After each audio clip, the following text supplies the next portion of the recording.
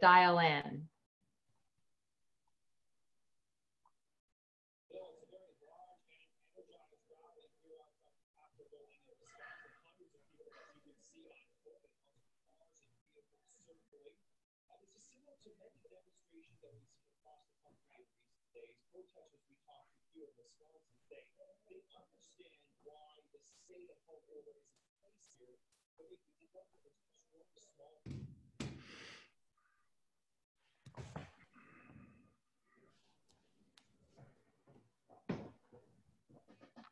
Okay, we're going to go ahead and get started. Good afternoon, everyone. Welcome to our JDRF Center of Excellence in Northern California call. We're very pleased that you have set aside some time to join us this afternoon. We have a great discussion planned. And before we get started, I'm just going to provide a few housekeeping tips for today's call. Everyone has been placed on mute upon entry into the call. For those of you who are unfamiliar, you can unmute yourself on the bottom left hand of your Zoom screen by clicking that microphone. But please do leave yourself muted unless you are asking a question at the end. That will help us keep the background noise to a minimum.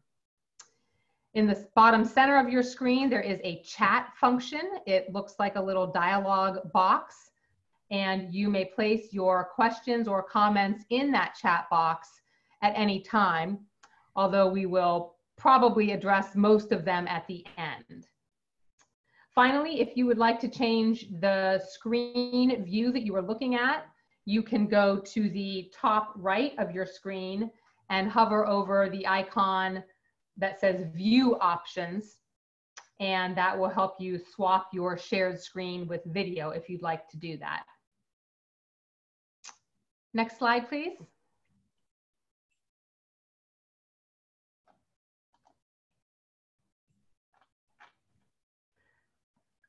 We also are going to take a brief opportunity to extend very warm thanks to Fiduciary Trust International for sponsoring today's event.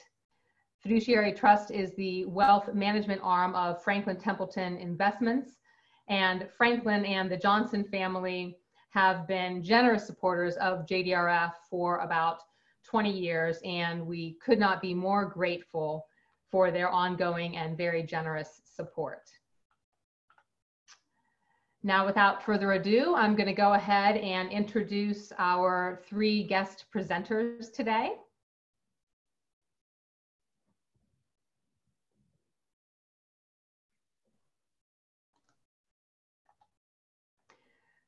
Aaron Kowalski, our president and CEO.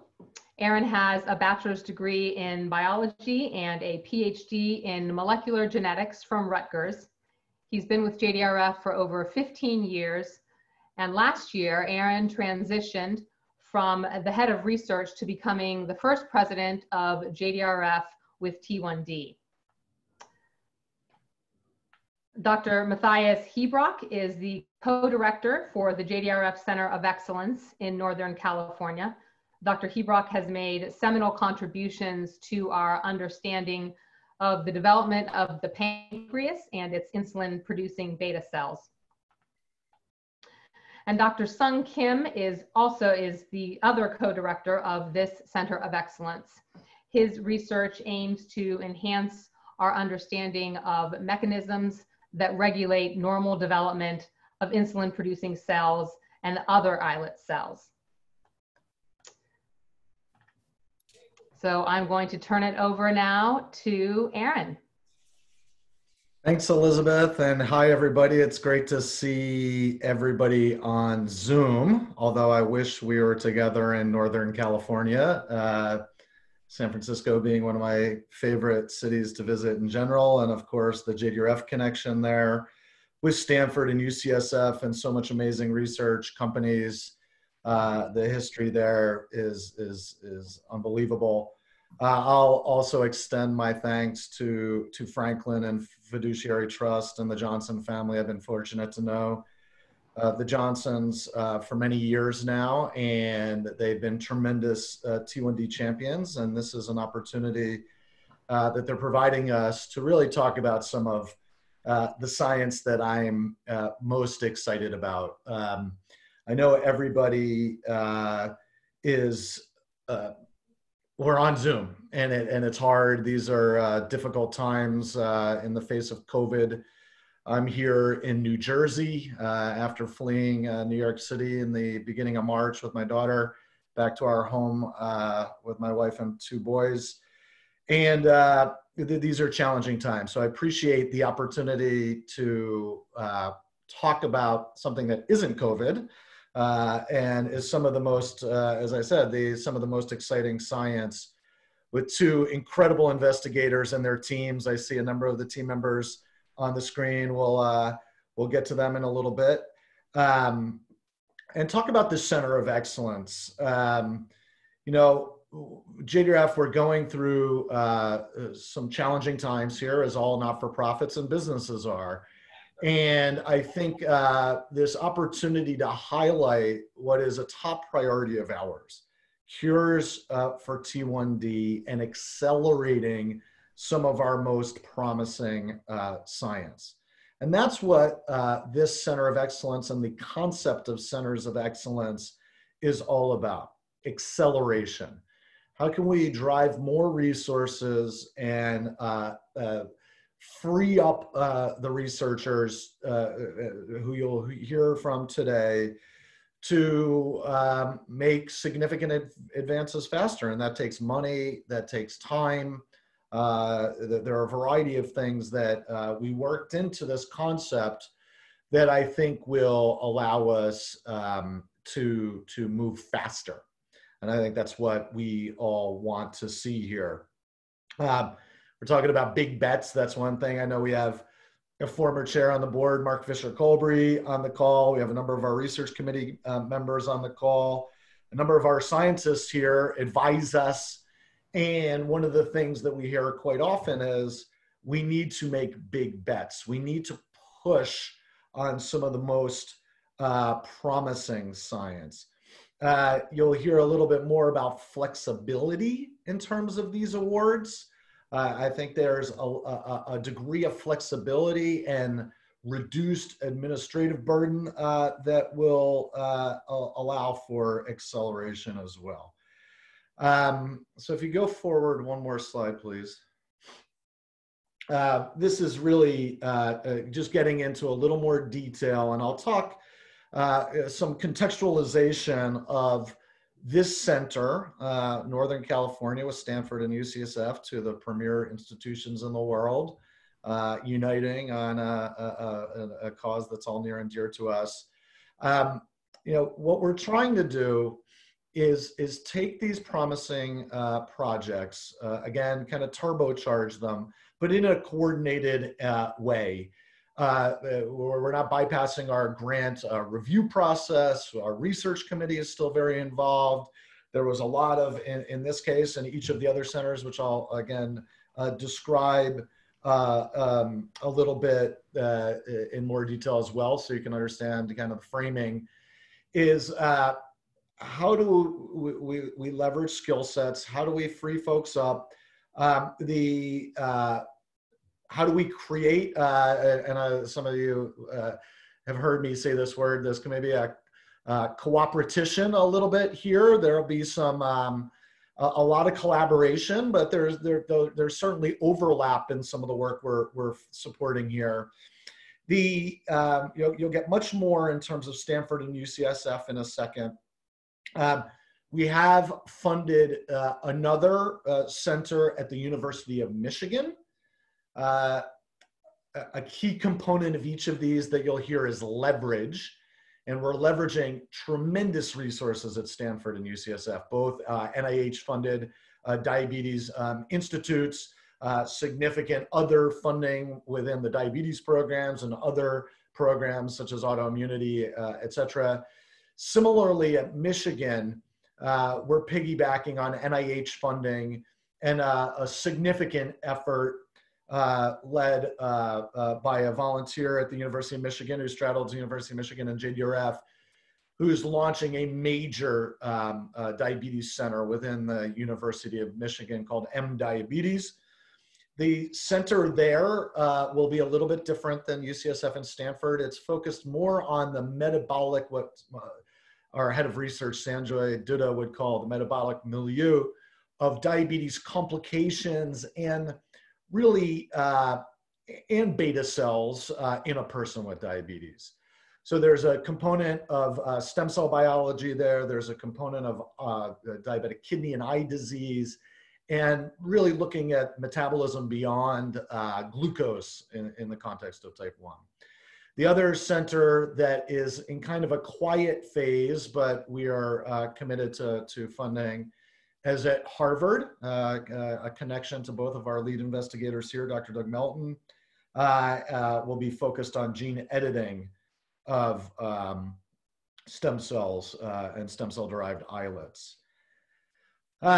So the other thing that I'll say here is when we look at kind of where I'm most excited for whatever that's worth, I think, being in this field a long time, but what really gets me jazzed here is when I think of my fondness for the work that's gone on at Stanford with Matthias, all due respect at UCSF. Of course, I'm super fond of your work as well, but my history at JDRF goes way back to working with Bruce Buckingham and Darrell Wilson on artificial pancreas projects. And, the progress we've made there has been amazing. But the joke that I often make, and many of you have heard me say, is nobody who lives without diabetes have we ever seen wearing an insulin pump. And the reason I make that point is the goal for JDRF is cures for T1D. And what this UCSF Stanford partnership is driving towards is taking our pumps off and replacing insulin production from a pump, or even a smart pump, with what nature intended, which is with beta cells and islets. And we think back to the promise here with the Edmonton Protocol, curing of people with diabetes through islet transplantation. We know it can be done. And some of you may debate if that's a true cure, but we have a number of folks in the Bay Area who've received islet transplantations. And in one of my last visits with Matthias and Seung in downtown San Francisco, we had one of our volunteers there who was off insulin because of an islet transplant. And if you talk to folks like that, they will tell you they're cured. Our challenge has been we need a solution that's broader, that can be scalable in a way that islet transplantation is not, from a cadaver-based methodology, as well as the reduction in the need for chronic immunosuppression. And when I think of this center of excellence, that's where we're headed. And you'll hear from our investigators in a second. If you go forward, I think we have a slide here with the team. When we talk about kind of the dream team of scientists, and I'm looking at the Stanford and UCSF folks on the screen, and if you can click on your videos, you'll see a number of these folks in the room, so to speak. This problem is complicated. And this is another component of this center of excellence, and even more broadly in the JDRF strategy, is how do we get the right people in the room and collaborating and driving towards these solutions that break down some of these big barriers, such as rejection of foreign stem cell derived islets, or vascularization, or re-educating the immune system like you'll hear about today. We're talking about immunologists, stem cell biologists, gene editing, organ transplanters, surgeons, molecular biologists, some of the smartest people you'll meet, all working together towards a common solution. We have Seung and Dr. Hebrok, Dr. Kim and Dr. Hebrok, to just unbelievable researchers who bring genius, passion, knowledge of the field, and are bringing together this team that will drive this science. And I don't want to steal the thunder here, so I'm not go too far. I'm just going to very quickly before you get tired of me speaking, just mechanistically, why is this mechanism important as well? And one of the things that you'll hear, and I'm sure if you've talked about, sorry, I jumped over the Center of Excellence focus, and we'll cover that. If you can go for it, Elizabeth, is the mechanistically, what we're trying to do is also ease the burden on our researchers. You know, one of the challenges and a frustration that we hear when we talk to scientists, and Matthias was on an amazing panel of advisors to JDRF who talked to me and the research team about this, is we have these incredible scientists who are spending too much time writing grants. And this is another part of the Center of Excellence that I think is important, is this funding. It's a 5-year commitment. There will be, of course, evaluation, and the JDRF team is working with the teams at Stanford and UCSF in terms of oversight and collaboration. But there's less in terms of burden of rewriting grants over and over, the different progress reports and things that we're doing. And I think the goal there is to have the scientists working on the science, free them up, and of course check in, but without undue burden. Again, I talked about the focus here in terms of the Northern California Center. You're going to hear from the experts in a second. If you go one more here, Elizabeth, you know, we kicked this off not too long ago. It's one of these things with all of us being holed up in our homes that it feels like yesterday and it feels like years ago in some regards. But I will tell you that our team, the teams on the phone, have not zero passion is lacking to keep pushing forward. And I think this is why we're calling on volunteers like the folks on the phone to lean in and be more supportive than ever of JDRF in a difficult time, because this research is so important. So I am going to now pass the baton to our experts in terms of, we have the doctors Kim and Hebrok on the phone, so we can have a discussion with all of you. And maybe Matthias and Seung, we can just start out by you know, introing yourselves and talking about why you're so excited about this project. Sure.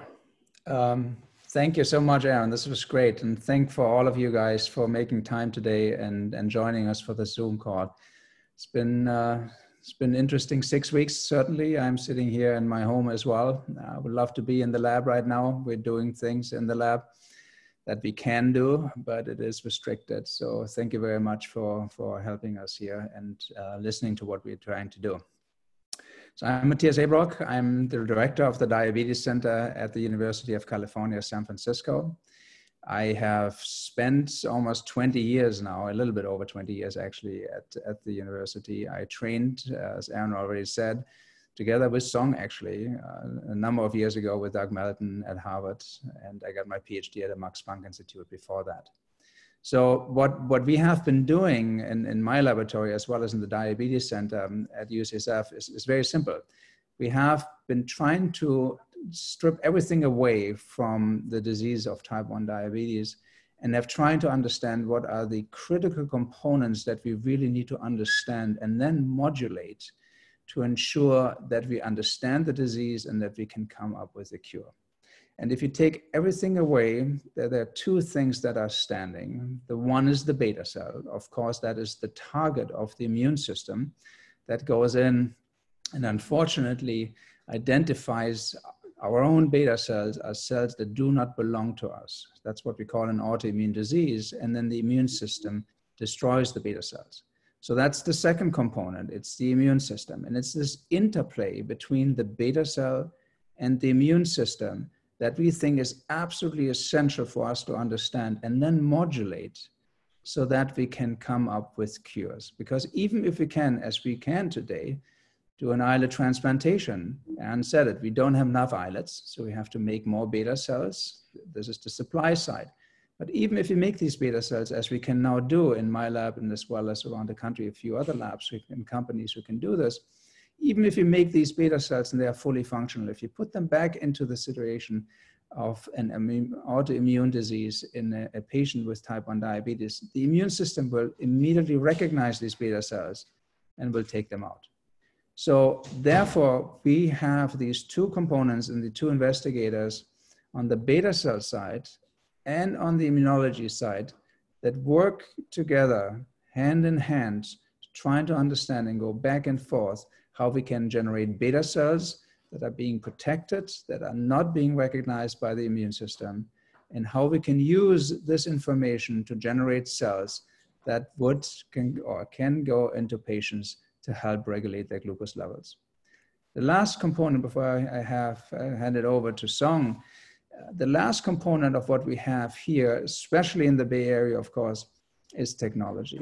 And so not only do we have biologists who work on the beta cells and immunology, and we are pretty good at what we're doing, we also have in our team put together people who are really driving the technology forward. And those have to do with not just gene editing. I'm pretty sure many of you have heard the term CRISPR editing, which now allows us to go into any kind of cell. And out of 3 billion base pairs that exist, that's 10 times the population that we have in the United States, we can just take out one and modify this. And that gives us an amount of control to modulate specific gene expression or modify the expression of certain factors that we think will be critical in us helping patients with type 1 diabetes. So the combination of the biology, the beta cell that is the target, the immune system that is the destroyer, as well as the technologies that we are bringing to bear to really understand and then modulate our systems, I think we're going to make a real difference in the lives of patients. That's great, Matthias. Thank you. And you're really sporting the COVID beard well. You look very stately. Yes, I'm sorry about that. I decided that this is something I should do. Just feels like this is the time to have a beard. Yeah, I wish I could. My problem is it doesn't grow in all the way, but you look good. I'll pass the baton over to Dr. Kim. Dr. Kim is the co-lead investigator from Stanford University, also has received a number of JDRF grants, is renowned in the field. And Dr. Kim, we'd love to hear your perspective. Thank you. I hope you can hear me. Thanks, Matthias, for talking about the framework of this in terms of the science and the goals. I think there's a number of exciting aspects of this that I wanted to communicate to you again today. One is that the main thing is working with this group of people. We have, as you've seen in this slide that flashed by, a great group from 2 institutions, many on the call. From Stanford, Kyle Lowe and Everett Meyer are on the call, and they can chime in at some point if they like. In addition to Matthias, I think Mark Anderson and Alex Marson, Julie Snedden, Audrey Parent, and perhaps I thought I saw Jimmy Chen there, and Kiran Kachalakota from Stanford. Jimmy and Kiran are the co-managers of this program. So they're 2 institutions separated by about 20 some miles. And the center is about the people. It's not about the bricks and mortar. We're leveraging what institutional resources there are, 2 diabetes centers that are established, and supporting the research by the people, not buildings or things like that. So it's very responsive to research reality. The funding level and the duration is realistic and understands the way research works, which is as you're living through, contingent on the realities, and needs to be nimble as well as ferociously hypothesis driven. That's what we are. So that we're excited and grateful for the support of and the vote of confidence in our ability, the people in this center, to do this.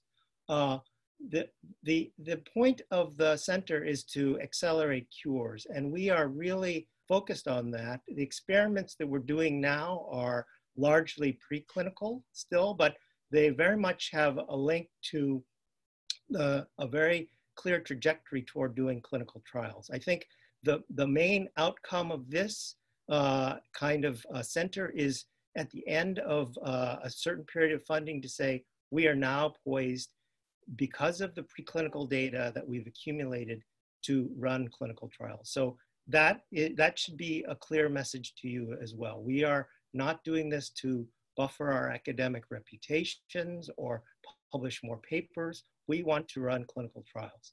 And from my perspective, we are not only close, we are actually doing clinical trials in the background that are related. The projects that we are really focused on are at UCSF and Stanford related to the immune system and its interaction with the cells that we're trying to replace, the beta cells. And there are people here who at Stanford have already engaged in doing clinical trials. They are already doing them through other types of mechanisms, CERM and NIH and other entities that are related to immunotolerance and immunosuppression, but in a way that is drastically different from the way it's been done. And that's why we're hopeful that what we're doing now, a combination of ongoing clinical trials as well as preclinical work that will focus on making it safe and effective to replace islets, and at the same time modulate the autoimmune attack so that the islets are not harmed after they're replaced. That's the main focus of both of the understanding the immune system interactions with the islets in the first project that is in the center, as well as using stem cell-based approaches from blood stem cells combined with islet replacement in the second project. And so we are really, really, I think, focused on developing, and this is, I think, something that has resonated with people I've spoken to in the past. We have a plan to go forward and in, I think, a reasonable amount of time, aspire to cure diabetes. So that's what I would end with at this point, because I know that there are talking points and possibly questions that people might have around that. Okay. That's exciting, Seung. Thank you. Just before we get into specific questions, I see there's already one up in the box here. You know, I use the term cooperation. We have two premier institutions, Stanford and UCSF here, two competitive investigators, Dr. Kim, Dr. Hebrok. Talk a little bit about your history, because I think we in science, we see collaboration and competition kind of go hand in hand in accelerating research. You both have a bit of history together, and I bet the folks would like to hear that with a little detail. I joined the Melton Lab in 1996, and a few months later, Hebrok joined. When he joined, I had just gotten married, and so we had a lot of things that we didn't need because two households merging, there's excess. And so when he came with 2 suitcases and not a frying pan to his name, we gave him all of our junk. And in subsequent iterations of that rite of passage, everyone in the Melton Lab who came subsequently inherited some of that junk, including fans, heaters, pots and pans. So we go back a long time. So 25 years. Matthias met and courted and subsequently married his wife, Sharon, and he happened to ask me to be a best man in his wedding. So I would say are we are able, from that perspective, to transcend any kind of rivalry. That sounds like kind of a lot of fancy words, but I think a lot's made of the Stanford UCSF productive kind of sort of frisons maybe, but there in this case is a real, I think, affection between the co-directors, and I think that that extends to the rest of the team members. So we are perhaps a team of rivals at some level, but we're working close together on both of the major projects and the cores that support our groups. So I would just answer it that way. That's great. I'm gonna.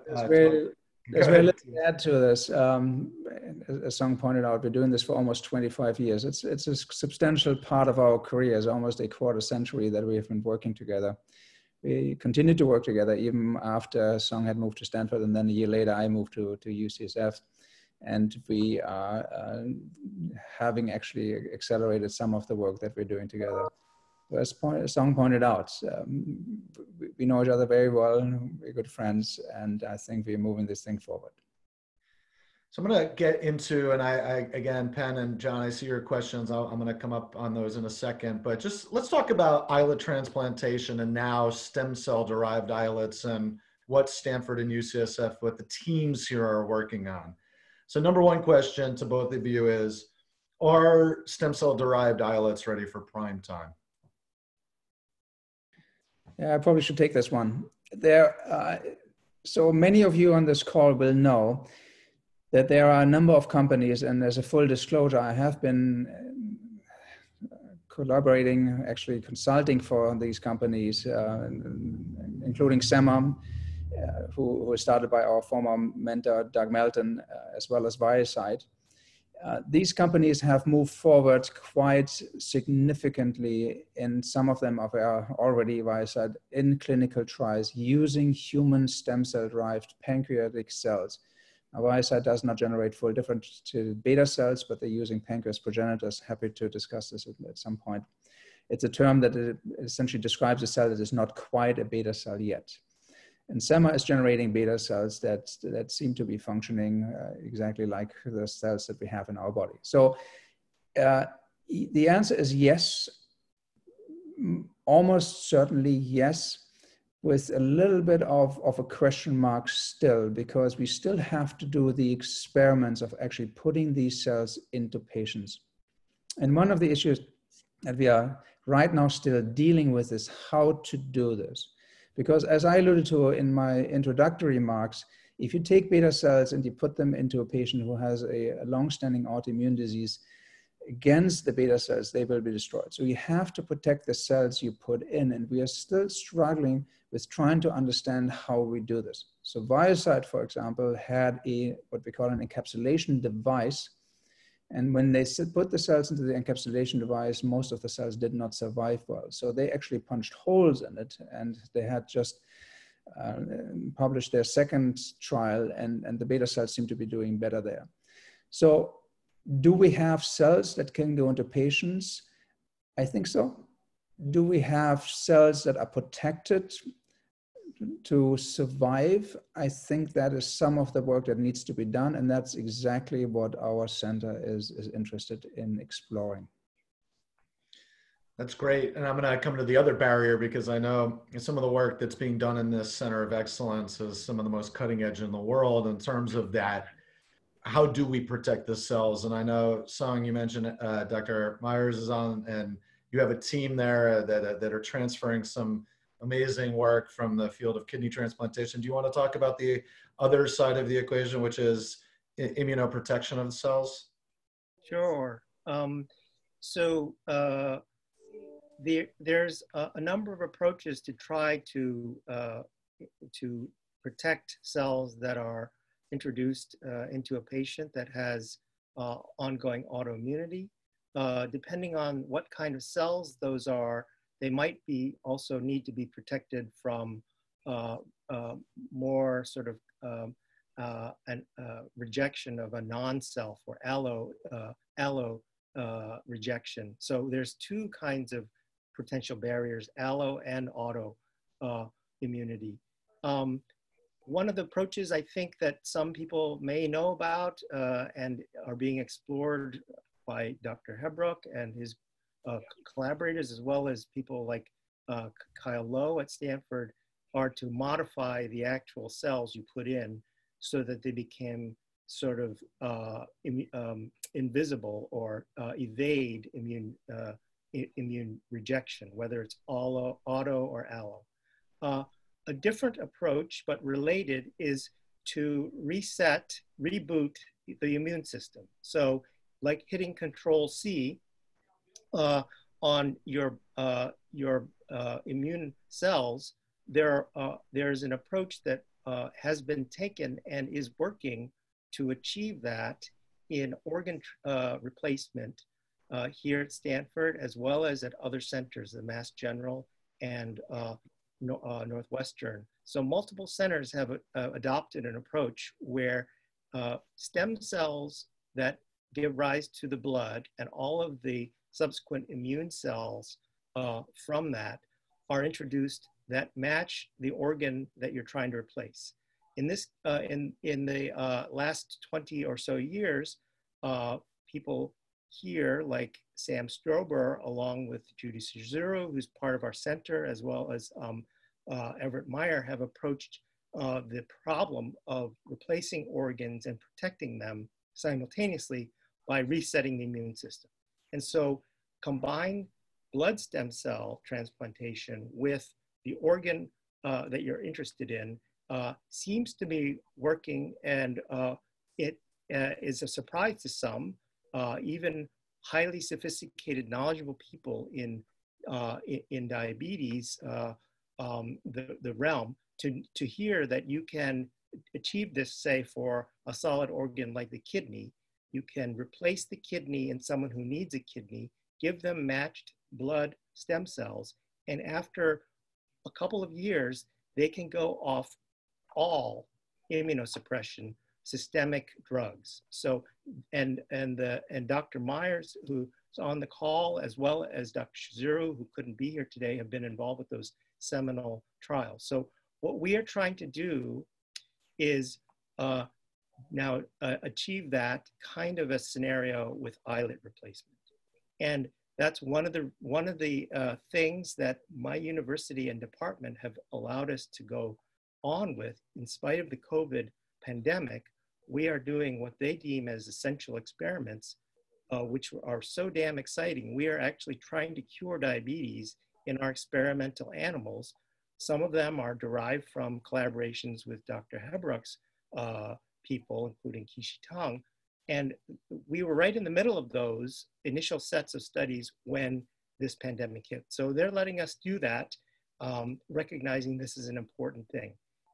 And we're very excited because this preclinical kind of data is going to feed into the plan that we have, I think, for then moving to human trials. So that's a different way that, among others, now Dr. Meyer and Cizuru are pioneering here, and we're collaborating on those that approach with the UCSF group. So that's an idea, rebooting the immune system in a way that's not only thorough, but increasingly safer than in the past. So let me, yeah, it's so exciting. You see me smiling in the background here, and Everett, I see you back there. It's good to see you virtually, and thank you for all the work. So I'm just going to restate for our volunteers and for folks who are less technical. When we look at cell replacement, or you've heard JDRF say encapsulation a lot. Again, think of the two big buckets here. We want cells, enough for everybody. You know, islet transplantation and organ donations will never meet the supply need for everybody with diabetes. So what the work that's happening here and what Dr. Hebrok just pointed out is stem cell derived islets are on the cusp, if not ready for prime time. So that would mean we have enough cells, in theory, to cure everybody with type 1. The term encapsulation we're using less broadly now because there are other approaches to protect from rejection. And just again, I know not everybody understands allo versus auto. And what we're talking about is we have two problems here for type 1 people: rejection of a cell that's not yours and rejection of beta cells. And we need to fix both of those because the stem cells are coming from a stem cell line, not from your own body, at least in this version. So this idea of how do you protect those cells? One way is encapsulating them or protecting them with a physical barrier. But what we're talking about here is not having a physical barrier, potentially retraining the immune system so they are recognized as not foreign, as is happening in these amazing studies with whole organ transplantation and kidney, which Dr. Meyer is part of. So it's just an incredible science. It talks about when we use the term cures, that there's not one potential solution. There are multiple potential ways to get at this. And this to me is just, it's just so awesome because it's just such cool science. All right, well, I'm gonna pivot for 1 second to, I see a question about COVID, and maybe you all can talk about the impact of COVID on your research. And then the specific question is about, is there overlapping science that we may be able to take to help? Because as long as COVID's out there, we know there's additional risk for people with diabetes, although I think Jim, unwinding some of the additional risk between type 1 and type 2, we're still working on, but we all know that it's a big problem. Do you folks want to comment on how it's impacting your labs now and the overlapping science in immunology? Sure, happy to do this. So let me just, before I get there and get into COVID, let me just point out two more things about the immunology, just very briefly. Seung was very clear in indicating that we're working to something that would protect the cells. What we also can do now, the stem cells that we're using, the embryonic stem cells or iPS cells, are just absolutely amazing cells. What I mean by that is they can turn into every single cell that you have in your body. And so what we're doing now, and Dr. Bluestone and people in his lab like Linda Vo, as well as Mark Anderson and Audrey Parent and my group, what we are generating are components of the immune system: T cells, T regulatory cells, T effector cells, as well as thymic epithelial cells. There's a lot of names, but essentially what they're doing is they are different parts of the immune system. And by being able to generate them and modify them using the gene editing technologies that others have been developing, we can now essentially try to understand how they work together with beta cells and how they can go astray and killing those cells. So this information, which is also part of the center, I think is going to be critical in instructing us how we're going to modify the immune system. So going back to COVID, COVID has essentially pushed us back in terms of that we are not able to go in every single day into the lab and work. We are working, we are essentially looking at our data sets. As Seung just said, we also have certain things that are going on in our laboratories, which are long-standing experiments, often with mouse models that go on for a long period of time. So when we, for example, transplant these stem cell-derived beta cells that we generate and put them under the kidney capsule, and then we have done this in modulating the immune system, we're trying to understand how they survive, how they do, they often stay in weeks, if not months. And so these experiments are still going on. So it's not a complete waste of time, but it is true that we were all thinking that we are essentially moving faster and faster, in large part to the support we're getting from the JDRF for the Center of Excellence. And some of these experiments, unfortunately, had to be stopped. So we are gearing up right now, actually, in discussions I have with the leadership at UCSF, and I'm pretty sure Seung has the same at Stanford, how we can go back to work, and then what are the critical experiments we can do right off the bat to essentially get back into the game. So COVID has unfortunately shown us that some of our infrastructure is not as stable as we had hoped, and I think this is true for everything in the country. But what I think the other thing it is showing us is that having access to data and having scientific exploration is the way out of a crisis. And the one thing I hope you to understand is that we're learning actually something from the COVID response that also can be used for autoimmune diseases. And furthermore, that once COVID will go away, which it does, I think having a robust research infrastructure in place and having it supported throughout this crisis is going to allow us to go to a cure much, much faster. That's very helpful. Thank you, Matthias. And I see there's a point about some of the work that I know Jeff has Dr. Bluestone has spearheaded with the Parker Institute on checkpoint inhibitors and the intersection between immune regulation and some of the cancer checkpoint inhibitors and the drive towards autoimmunity. And I think your point of the intersection of science is certainly there, and those learnings we are taking advantage of to make progress on multiple fronts. In fact, for the volunteers on the phone, I was on a call today with a foundation who's supporting us for a pan autoimmunity initiative where we're working with the multiple sclerosis and lupus organizations on shared mechanism and autoimmunity. A couple folks to the investigators have asked questions about Seung, you talked about being in preclinical, and are UCSF and Stanford able to move into clinical trials, and how would that look? And if they did, and when, what would the age boundaries be, and how would you tackle moving into clinical trials? Yes, I'm going to answer that myself, and then I might prompt someone who's running clinical trials, Dr. Meyer, to chime in afterwards. I think that there has multiple parts to it. There's this early phase, trying to cure diabetes in an animal model, in a mouse. That's what we're trying to do, and we're, I think, on the cusp of doing that in ways that haven't been done before with this combined stem cell and islet replacement. In terms of getting to clinical trials, that's part of our plan, as I mentioned, and I see some questions about that. Dr. Shizuru and Dr.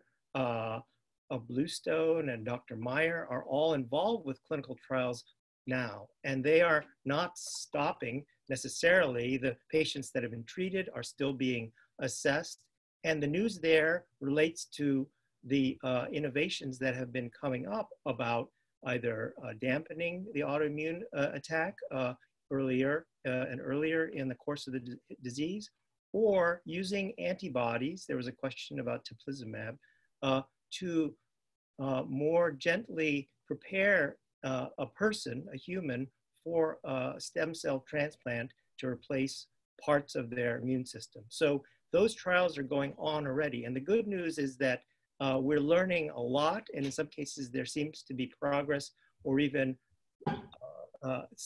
reason for optimism about success. So those aren't necessarily all in diabetes or type 1, but I think that there is tremendous excitement about how this could be transposed or translated to islet replacement with blood stem cells. That's the idea. And this is largely occurring, I think, in adults, but with a telling exception. In Dr. Shizuru's research that's funded by the California Institute of Regenerative Medicine and other entities, she is targeting newborn kids with so-called severe combined immunodeficiency, or SCID, the boy in the bubble disease. And the idea there is to see if antibody treatments are safe as well as effective in getting ready the blood stem cell compartment in the bone marrow for rebooting. And those are trials that are ongoing, current, and the good news is that I think that without knowing yet the actual outcomes, it looks very promising in terms of safety as well as efficacy, the potency. So I would say that there is a kind of organized approach through the center and the center members to not only address diabetes and these issues, but also across a span of patient age ranges.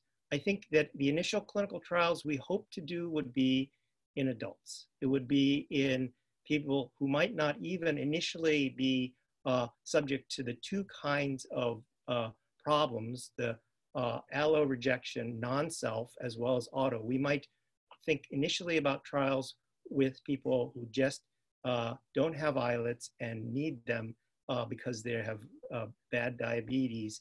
And so we would try to replace their islets, but they would not then be subject to auto immune attack based mechanisms. So that's a step forward. That's part of the plan, we think. And because UCSF and Stanford have now clinical islet transplant efforts, UCSF's is more established, ours is just borning, we can collaborate on that initial step. And then we can move out into diabetics, as well as perhaps early and earlier stages of diabetes. So I hope that was not too long-winded. No, I think that's great. And I'll just add from a JDRF perspective, and I see Joe ask a question about how do we build these projects and what's the role of the institutions and investigators and JDRF. And coming to the question of clinical trials, because I think it highlights a bit of how we coordinate things, is, for example, we have a health policy team that's been working with FDA and institutions like Stanford and UCSF and our investigators, but really the entire field on setting the pathway through FDA to doing human work in novel areas of research like this. And this goes way back. Again, I referenced the work I did with Drs. Buckingham and Wilson and the team at Stanford on artificial pancreas. It seems like a dream now, but 10 years ago, people bristled at the thought of automating insulin delivery with sensors that were erroneous. And that took a lot of hard work with FDA on carving out what is the pathway? How do you move from adults to kids? How do you move? We now do studies in babies with closed loop systems and pregnant women. And similarly, the pathway here is not only a pathway amongst the investigators and expert clinical trialists and physicians, but also with regulators who are balancing risk-benefit ratios and determining a pathway. The one other thing that I'll say, and then we'll take a couple more questions, is when we work on these projects, and this gets to Joe's question, we're really trying to work with the investigators and the team at JDRF to carve out the unique value of the research we're funding. Of course, we don't have enough dollars to fund everything we would like. So I think what the JDRF scientists can bring to the table is some contextualization of the broad landscape. And this center, obviously doing this work, is part of our beta cell replacement consortium. We bring together the scientists twice every year.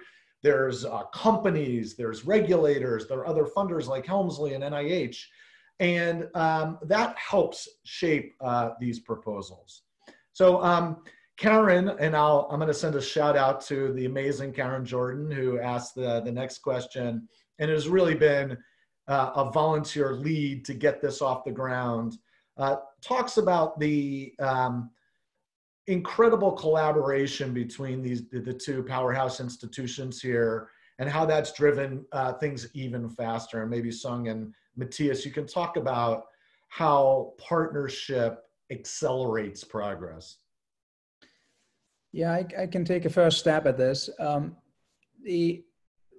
So my lab has spent more than a decade trying to coax cells into becoming mature beta cells, and we succeeded in doing so, and we published this last year. And this has been just a tremendous amount of work from an unbelievable crew in my laboratory. And it's not just my laboratory, other laboratories have done this as well, but it's just a handful around the world who has been able to do this. And so Seung has, for example, a few genes that have a specific function in beta cells, and we knew this in mouse, and it appeared to be slightly different in humans. And so we have been training some of his people in the laboratory to essentially take this technology that we have developed to then also establish it at Stanford, as well as helping him with getting some of the early tools ready to do so he can do this kind of investigation.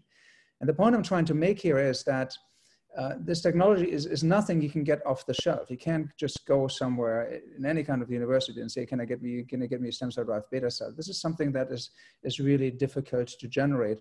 And the same is true for a stem cell generated T cell that Jeff Lucen is generating and some of the work that Kai Lo is doing. And so by going back and forth between our institutions, UCSF and Stanford, we take advantage of the slightly distinct, in part overlapping activities that we have going on, as well as the expertise. And it just accelerates the work that we're doing. So that is, I think, is an example of how we think to move this forward. Because if Seung would have to wait, or I would have to wait until these things are published, it's usually a year or longer until you actually have that kind of information in hand. Yeah, I mean, I would say that Matthias covered it. I mean, we're exchanging expertise between people, and we're exchanging reagents, including living reagents like mice. We've gotten mice from UCSF. Our group has sent them to UCSF. The people are trying what they think are the most exciting and reasonable experiments that are supported by prior results. So Julie Snedden at UCSF is working with Kyle Lowe, who's on the call here, to see how to work around the idea that islets are not simply making hormones, but they're vascular organs. They need support cells. So they're working together on elements of mixing cells together. The idea that Matthias just mentioned involves mixing cells together that normally wouldn't be mixed together, and so on. I'd say at a clinical level, there's already very clear interactions led by, among others, Stefan Busk and Everett Meyer and others here, and the UCSF transplant program to come together in terms of islet transplantations. And so they've been very helpful in terms of building a program here at Stanford that we hope to actually to do our first transplant this spring, but life intervened. So those are two, those are also, that's an example of clinical interactions. There was a question about how this is all coordinated. Of course, JDRF is in the cockpit. They oversee us and require preliminary sort of regular reports on our progress, but we also interact directly. This is, after all, this is California. It's sort of informal. I'll just pick up the phone, or I'll go see people and see what's going on. So Dr. Snedden, before this, before March 15, came down twice, and we met together and that sort of thing. So there's all sorts of ways of coordinating, but I think both formal and informal, and it's very exciting. That's the kind of thing that Dr. Hebrok and I are good at. Let me say one more thing, because I think we're running out of time. But Aaron, if I can just say something. Seung said it. We use the information that we have gathered. So our experiments, of course, based on fact, but we're also pushing the envelope. We are doing experiments that other people would not be doing. In support, of course, through the work that the JDRF is doing in helping us here. We are really trying to push this thing forward in going into something in the Silicon Valley approach to break things fast, to find out if things are working or not, and if not, then moving quickly to the next good ideas. We don't have a problem of ideas. We just have to move these things quickly forward. And therefore, by building all these tools, all these reagents, and having the collaborations, I think we can do this. That's exciting. I know we're coming up on the top of the hour. I'm going to say some closing remarks. We can stay on if folks have last minute questions, but I want to thank the investigators, Dr. Hebrok and Dr. Kim. You guys are amazing. It's always, I'm smiling because I enjoy these conversations so much. And to all of the investigators, I've been scrolling through and seeing the teams from UCSF and Stanford who've taken time out of today, but who dedicate countless hours, often 7 days a week, to driving the mission of curing T1D forward. This center is an $8 million project. We've raised about $4 million. I know there are a number of our volunteers who have led the way on the phone, and I thank you. I've seen a number of our supporters who support the Michigan and Harvard Center. Thank you. And for folks who are on the phone and interested in leaning in a time where we are seeing fundraising dropping, if you have that ability, certainly reach out to me. I think there's no time like right now to if you have the means to lean in and help, because the science is amazing right now, as you've heard over the last hour. And we have an opportunity to change diabetes fundamentally and maybe even start to walk away. So if you have other questions, you can shoot them to me or Elizabeth or Nicole at the Bay Area chapter or the teams. I'm looking at Jim. We will follow up with you, Jim, and give you more information on the COVID and immunology overlaps. But Matthias, Seung, thank you. Stanford and UCSF teams, thank you. And Elizabeth, I'll pass the baton back to you.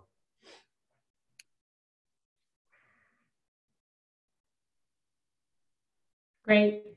Thank you again, Aaron. Thank you, Matthias and Seung and the teams. We are just so grateful for your ongoing efforts. If those of you on the call are interested in hearing any more about the work being done at this center, the Bay Area Diabetes Summit is hosting a virtual panel discussion this coming Sunday, April 26th. That will be from 2 to 3 p.m. Eastern or 11 to noon Pacific. Dr. Hebrok will be on that panel, so will Dr. Bluestone and Dr. Meyer from Stanford. So thank you again to Fiduciary Trust, and special thanks to each one of you for joining us. Have a great weekend, and please do stay healthy. Thank you. Thanks, team. Thanks for taking the time.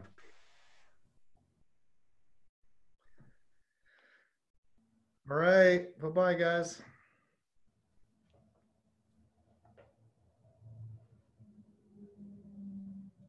I'm just looking if there are any further questions here. I don't know if Jim stayed on, but if he did, Jim, we can try to get your question.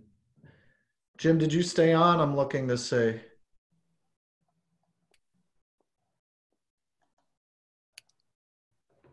I don't see his name. Yeah, okay. Well, thanks, team, and thanks to all the folks on the phone. Matthias, Seung, that was fun. Really good discussion. Yeah, thank you. I'm just writing something. Jeff is actually doing something with COVID, so I'm responding to Jim Jacobson. Okay. I think if he's in earshot, or even if he's not, the way I took his question is, first of all, immunology is so damn interesting. Everyone is sort of becoming an immunologist, whether they want to or not, by reading the New York Times or whatever. The idea, though, that maybe screening is an important thing to do is, I think, related to JDRF and Helmsley and others' sort of support of screening for early onset disease states that you can then intervene in or know something about. So everyone is learning about that natural history of a disease is so important, right? Prevalent and all that, who gets it and who doesn't and why, the severity and all that. So I think that from that point of view, support for infectious agents, and who knows, maybe that's relevant. I don't think his question was about can COVID cause diabetes, but I think the whole notion that we are becoming, as a world, more interested in slowly learning about how complicated immunology is going to impact the immune-based sort of studies that are really kind of outside, in some ways, this center's main focus. But that's how I would have answered him. So. Yeah, I agree. I think it's been also challenging for us in that the data out of China, some of the data out of Italy, and now I'm not sure if it was Lancet or New England Journal, did a meta-analysis of COVID morbidity and mortality and showing diabetes as one of the really bad predictors of bad outcomes. But if you read the papers, you can't tease out, the caveats are what form of diabetes, what glycemic control. But for our community, it's scary. And Sanjoy and the team are working with a number of the countries who can track this data much more carefully via registries. I expect the type 1 diabetes data will be much less, for the bulk of folks in terms of the severity of outcomes you're seeing in a older type 2 population, but it is terrifying our community. And that's part of an issue. There's an interesting link. I mean, the mechanisms are really not understood as far as I can tell from those papers. I talked to my wife, who's on the front line, so to speak, at the VA hospital here. There's increasingly some indication that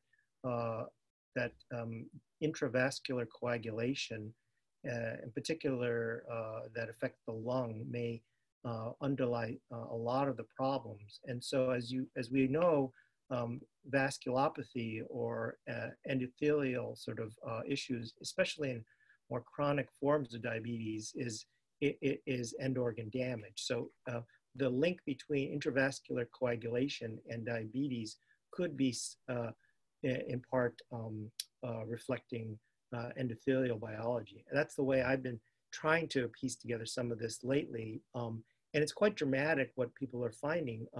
One of the things I read was the observations that pulmonary compliance, when normally you have a lung full of infectious agent and fluids, the lungs don't compress or expand appropriately, but people are making observations that the compliance is actually not affected. And so what the hell is going on in these fatal pneumonias or lung damage?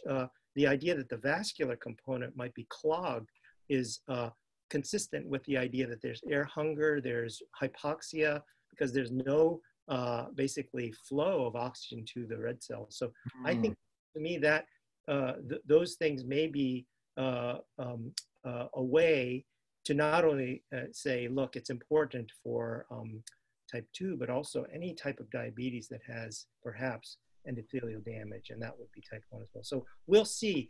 A lot of this is now just unreproduced data sets that are coming out from different places. We have to wait and see. I like Matthias and your point, though, that science is really a way to understand. It's the way we get there. Yeah. Nicole, any final parting thoughts? Oh, you're muted. You're muted. You'd think I'd have that done by now. Yeah.